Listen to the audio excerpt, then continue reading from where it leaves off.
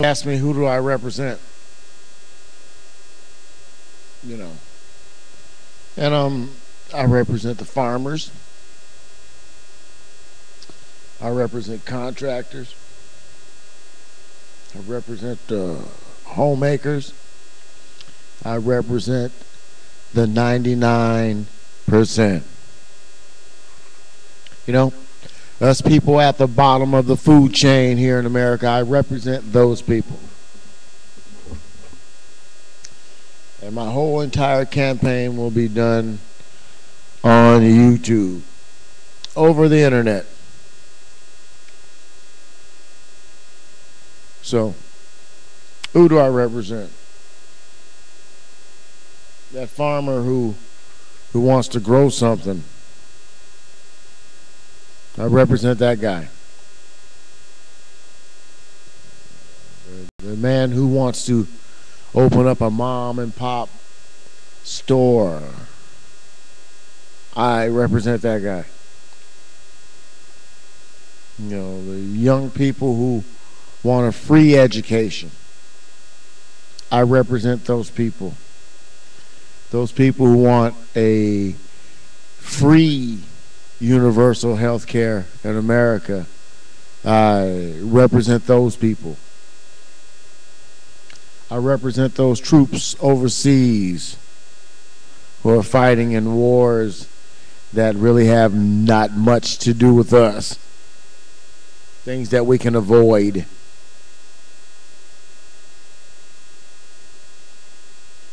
So, I don't know. I guess I represent the real soul of America. People who want to go to work. I will bring back, I guarantee, I will bring back those crappy, low-paying jobs that Obama said we don't need no more in America. I will bring back the network what built America in the first place. Hard-working American citizens fixing the roads and, you know, infrastructure of this country from city to city, town to town, freeway to freeway, state to state.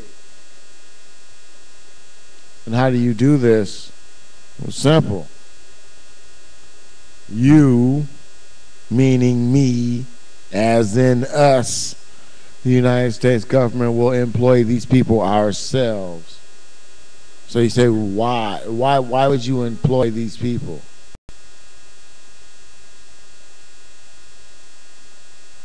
So we can have people work. Once they learn how to work here, then they can work in other countries doing the same thing, rebuilding the world infrastructure. You know, you have to start off at home first. I would, and I repeat, I would modify our borders.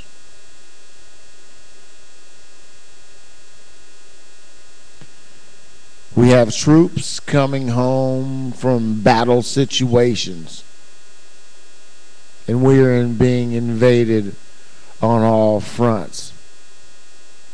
From Canada to Mexico, Miami to Alaska.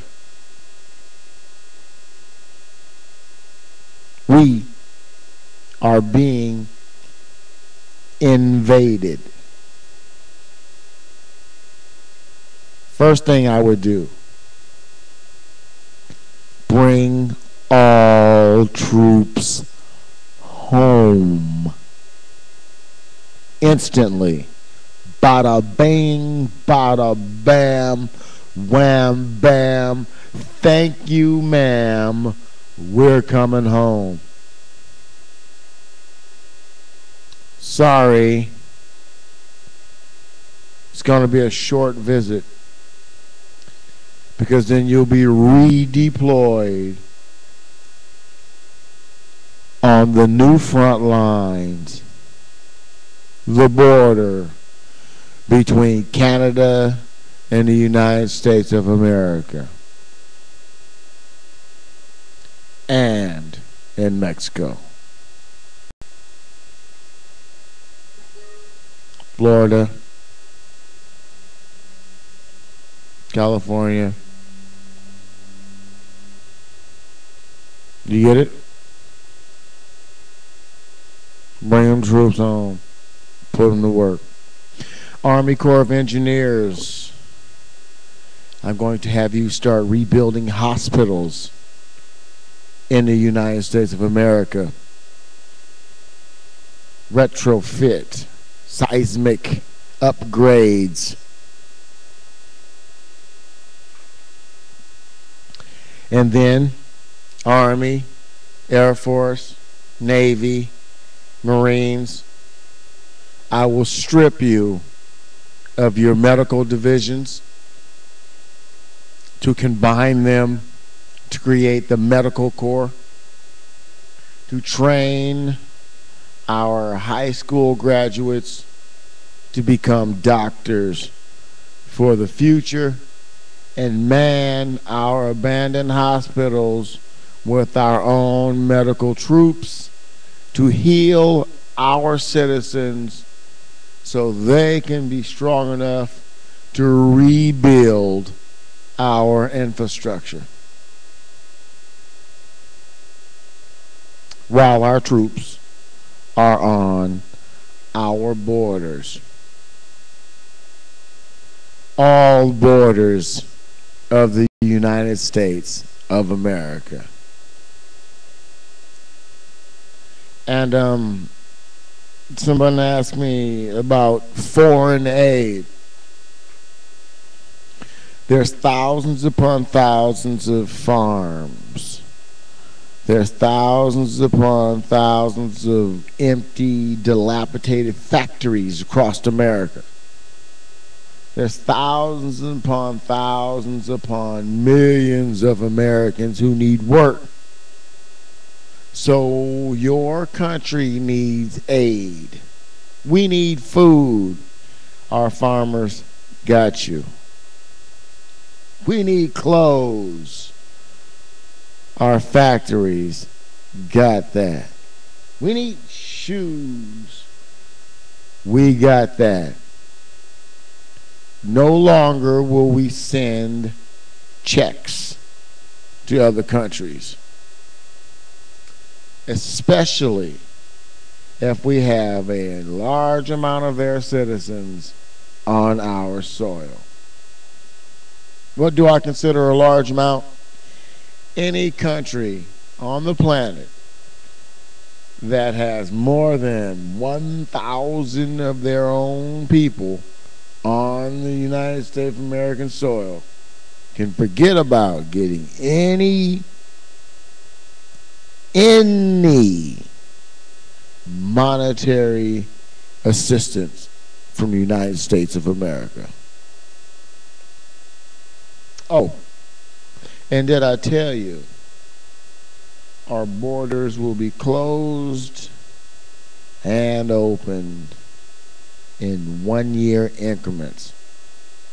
So for a year you can't get in and you can't get out. We don't want to fluctuate any numbers or have people fly here and do whatever they want to do and leave. We're going to fix in-house first before we open the gates again. I am speaking for the 99%. Of course, I would love people to go and come freely, but that's just the way it is.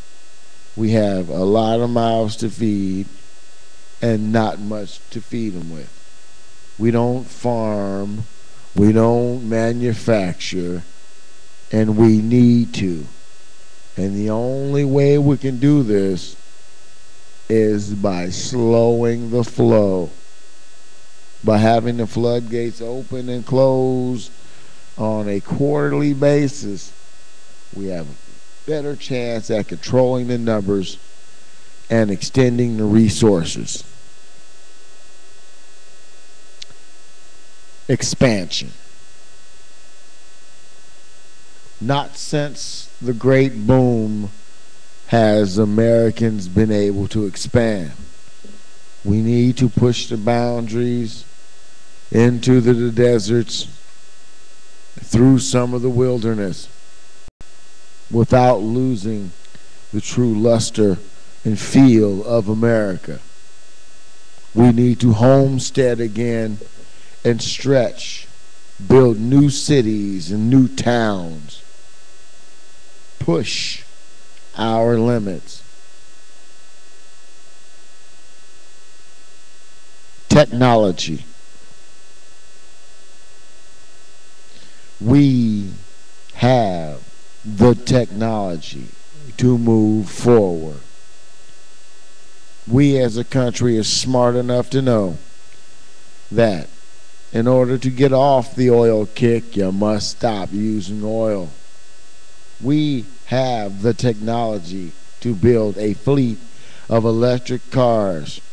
And as the leader of this country, I would demand of the auto industry to make a backwards capability engine that will fit in any existing car now, but would run on future electric standards. Don't build a new car.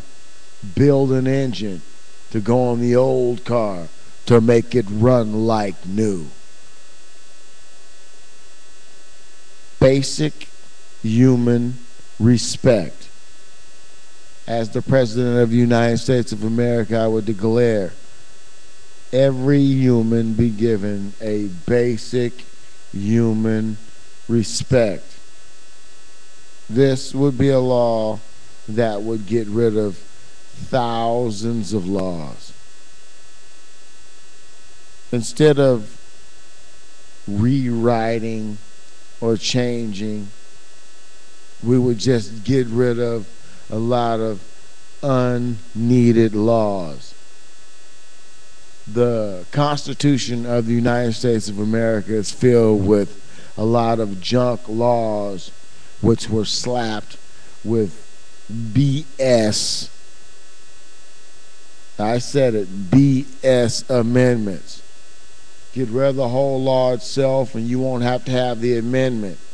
In other words, everyone is created equal. Not each man, everyone.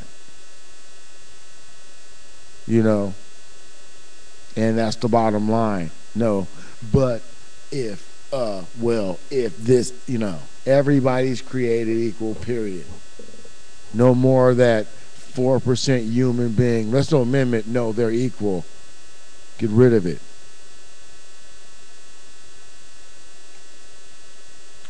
Monetary responsibility. We as a country understand trends and learn trends, and they know what goes down comes round.